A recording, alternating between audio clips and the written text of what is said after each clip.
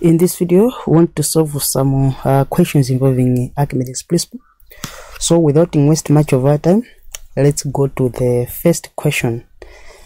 A body of mass 4 kg weighs 30 newtons in a liquid. We should find the thrust force on the object due to the liquid. So this question, it's an example in book 3 physics. That's excel and succeed. And some of the questions that achieve as book 3 as well. So the solution. If you didn't watch my previous video when I was investigating Archimedes Principe, to find out thrust force, weight of an object in air minus weight of an object in liquid. That's the formula which we use to find the thrust force. And I nanagote timapanga hang chintu in air, so depends weight yake kenago tibanga hang chintu in water. They would tibanga immerse in water. So weight minute base in air. Ndi weight minute base in water imakayosiana chifukwa when an object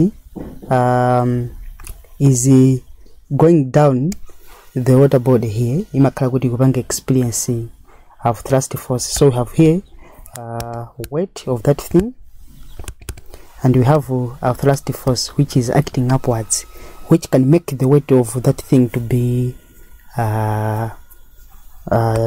reduced. Yeah, push upwards. So that's the thrust force. So to find the weight of this thing, the is 4 kg. So weight is the same as the force. So to find the weight of this thing, tivanga mass times acceleration due to gravity. Acceleration due to gravity. So mass adivats in the 4 kgs. So we can put here 4 kgs multiplied by gravity and 9.8 to the nearest 10. So it's like 10 newtons per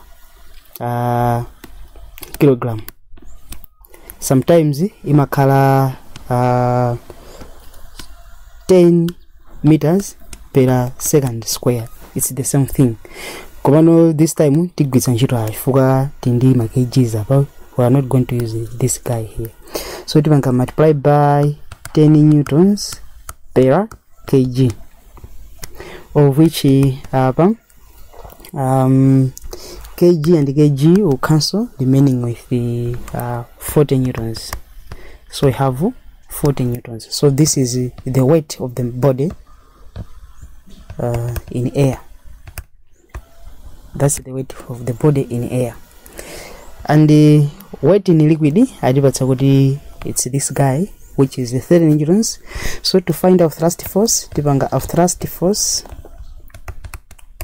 is equal to weight in air minus weight in liquid.